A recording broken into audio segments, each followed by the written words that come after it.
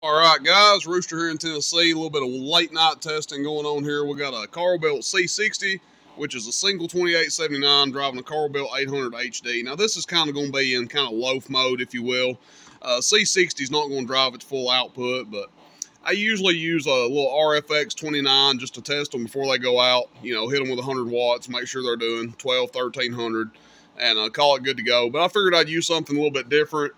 C-60 does, you know, depends on what kind of slug you got in. Really about 175 watts, 170, and about 60 average, hence why it's called a C-60.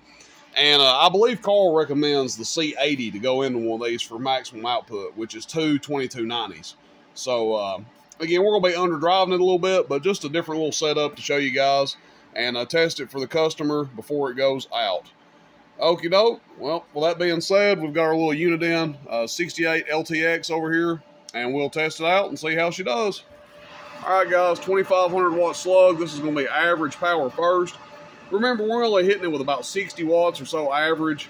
To get the full output, you really want, 80 plus going into it. Top scale, the 5 is 500. Hello. Audio.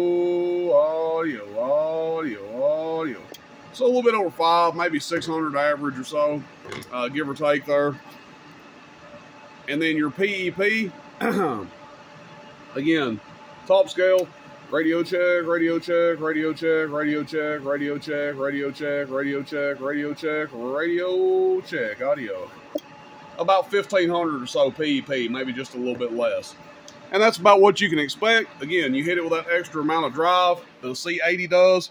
You'll see that average power come up a couple hundred watts, and you'll see the PEP come up with it as well. So probably, somewhere safely 1600 to 1800 PEP, average power, 750 to 8 1/4, give or take there.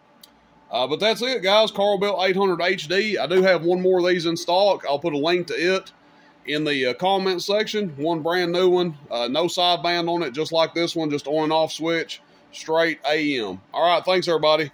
Rooster in Tennessee, roostercb.com. See you, bye.